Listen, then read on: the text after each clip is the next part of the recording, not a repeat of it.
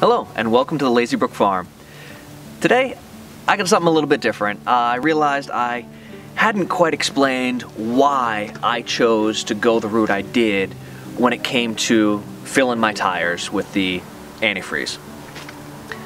So I wanted to talk about what the options were and why I made the decision that I made. So you have calcium chloride, you have rim guard, and as some people call it, beet juice. You also have antifreeze and windshield washer fluid. Now, depending on where you are in the world, they all have their advantages.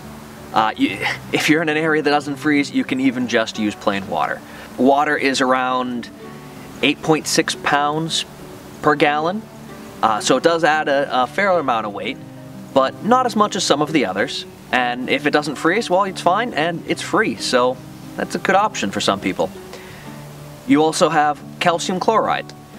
And with calcium chloride, you do have a little bit of an issue because it does tend to rust things. So you do need to have some type of tube in your tire to prevent it from rusting the rim. It can take a couple years for it to rust, so there is that, but I've heard of people having problems with 10-year-old wheels that are filled with calcium chloride without a tube.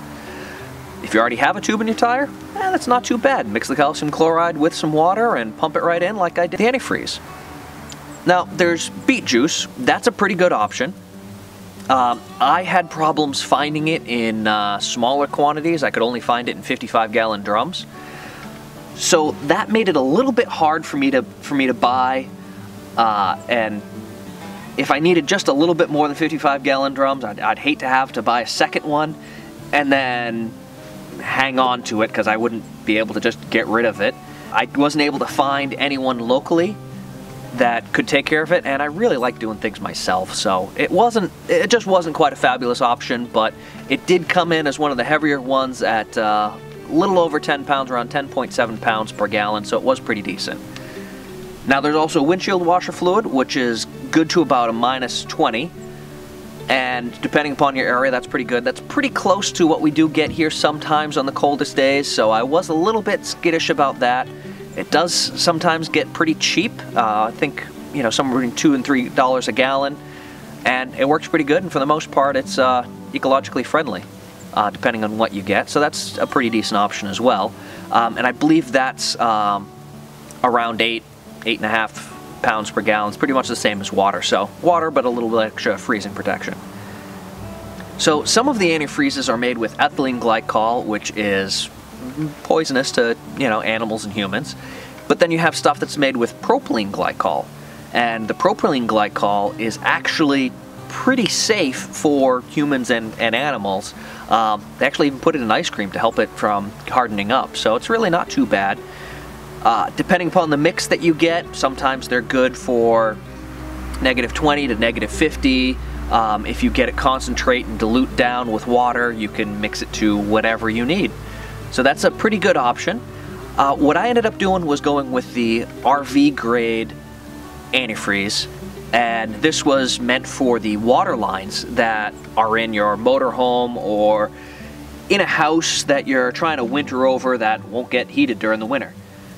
This was a pretty good option because, like I said, it's made with propylene glycol, so if some spills and an animal gets into it, it's not going to be too bad for them. I mean, I wouldn't want them to drink a lot of it, but it's not too bad, unlike the ethylene glycol. So I thought it was a pretty good option, and the one I found was good to -50. Just straight pour it right in. I found a pretty good deal for about $3.50 a gallon.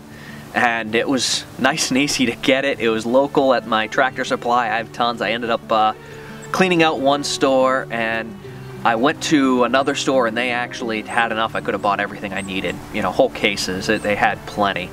And I really liked this option. While it was a little bit more expensive than the windshield washer fluid, it was good to the -50, and it was really easy for me to just buy more. I ran out. I didn't plan quite enough when I put it in the tires and needed 2 more gallons, and within 20 minutes I was down at the Tractor Supply and back with a whole nother case, just in case I needed a little bit more. And if for some reason I do leak some, I can easily get some more antifreeze. Never mind if a wheel happens to get punctured and I have to swap wheels or anything like that. It would just be really easy for me to take care of. So that's why I ended up going with that antifreeze. Now, you're free to make your own decisions of what you want to go to. If you don't want to do it yourself and you've got a place local that will do the rim guard or beet juice for you, that's a pretty good option. I did price that out, and I think it was around $300 to $500 if I was able to get my tractor to some of these places to take care of, which isn't too bad a price. I think I spent a little around $150 for the antifreeze, and that was just a fabulous price. I borrowed my my father-in-law's sump pump and got the adapters and hose, and that was, another 20 bucks, but those can always be used anywhere I need. So it worked out really well for me just to fill up my tires with that antifreeze. And I've definitely been rambling for a little while. It is such a fabulous day. I don't want to go in. The sun's starting to set, and it's really nice just to sit here and relax.